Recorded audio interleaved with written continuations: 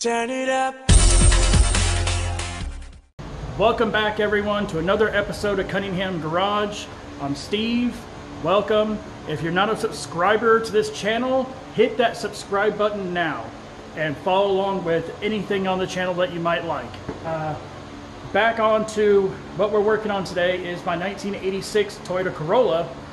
I picked up a 3S GE Beams motor, which is on the ground behind me. You can see. Well, today we're going to put it in, hopefully. But I'm going to go through what I've modified on the motor, what I've moved around, and anything else that I'm going to be doing before I put it in. So I guess let me turn the camera around and I will show you guys what I've done so far. So here we are, here's the engine. So I'm going to start with the shifter. So let me step on the other side of this stuff.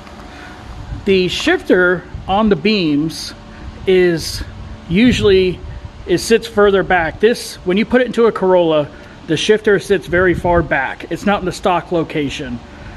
But what you can do to kind of help yourself is, you can see this is shiny and this is bolted here. This used to be bolted here. I've actually moved the whole shifter about 2 inches forward. And it's really cool because Toyota actually makes it where everything can be shifted forward about 2 inches. Even the shifter part right here. There's a little, there we go. There's a little pin at the back and a bolt up front. Unbolt those, slide it off, turn it around, and then bolt that back on forward, and you gained yourself about 2 inches. So, bravo to Toyota. Make things easier, like they knew we were going to swap this stuff into things. Motor mounts, I replaced the original motor mounts. I've taken them off and replaced them with aftermarket motor mounts. These are to bolt directly into the 86 Corolla. And I'm going to upgrade them later. I know I might hear something from somebody, but I'm going to use, I bought a set of brand new 86 Corolla motor, like actual rubber mounts. They should work just fine. So I got them on either side. The exhaust manifold is off. I put some stuff in there to block it up. There is no accessories on the front of this thing now, except for the alternator, which is right there. So there used to be an AC compressor and a tensioner and a power steering pump. I don't need any of that. My car doesn't have anything. So I don't need power steering. I've got manual steering. I don't need AC because I was stupid and yanked it all out. It didn't work anyway, so it was fine. So after all that, I've got this lovely pile of parts. Motor mount, the stock motor mounts, they were ripped. There's the AC compressor, the power steering, and the stock mounts. So I mean, if you don't need any of that, you're going to save yourself a good 40 pounds, 50 pounds right there just in crap. So, yeah. So hopefully I've already spaced out my engine, or my subframe, which is those little spacers right there. Mine are not little. Mine's going to sit lower than usual. So mine's going to sit really nice in the engine bay. Yeah. Let me show you another problem I had was the exhaust manifold. The reason it's off is, let me show you real quick. So here we are. I've got my exhaust manifold unbolted and it's in a vise. But my problem is, so you see, there's one mounting bolt. So you mount another exhaust flange on here. There's the second one. And there's the third one. Yeah. So that one looks like it got hit with a oxygen acetylene torch or something. So I'm gonna have to focus. There we go. So obviously you can see that's not gonna work at all, which is fine. So what I'm gonna do is heat this up, put some penetrating fluid on it, let it sit for like a day, heat it up, and I'm gonna go ahead and remove this and replace it with another one, because I've got a junk bolt bin like everyone should have, and I have extras of these, and they're in good shape, so I can replace it.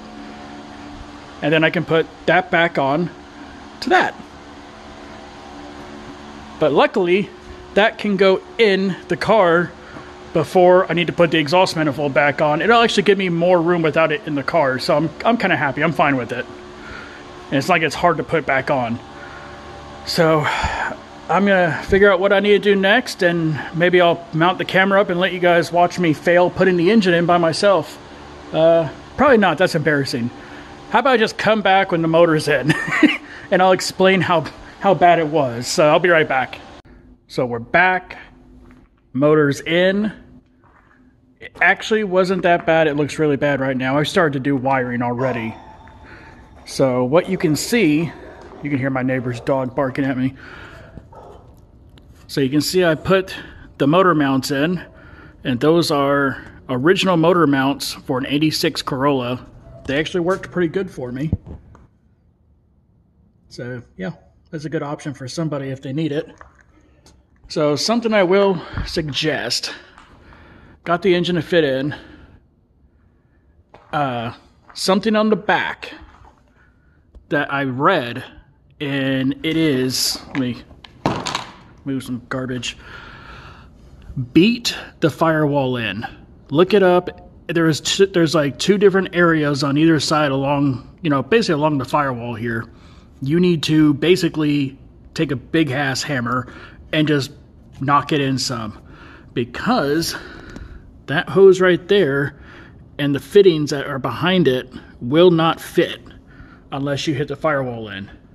So basically the engine will be resting against the firewall and you'll have some issues. And on the other side, it's kind of the same story.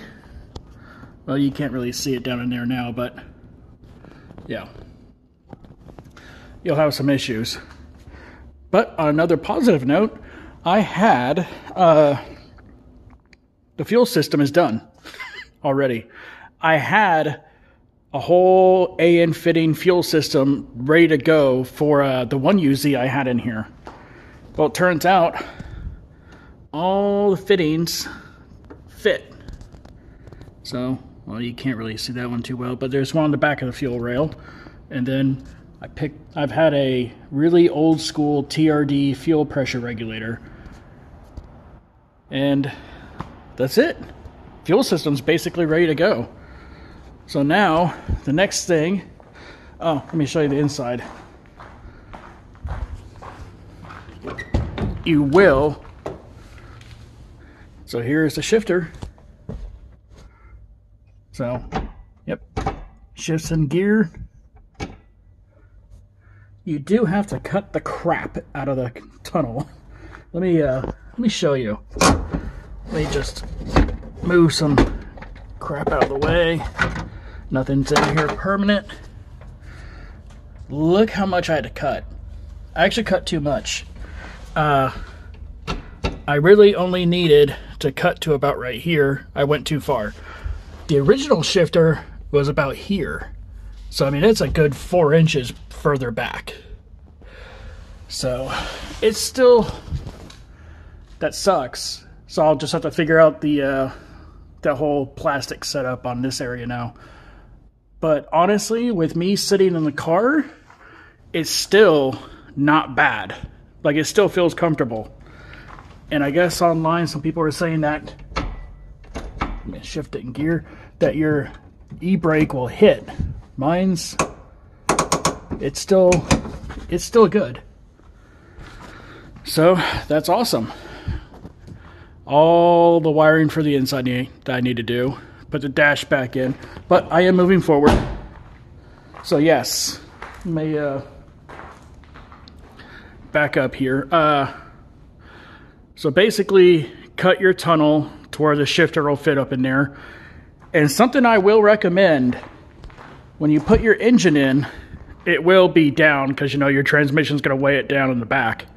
What I did, and it worked beautifully, if I can open my door, is I took a steel bar, literally a big ass steel bar. I should have, yeah.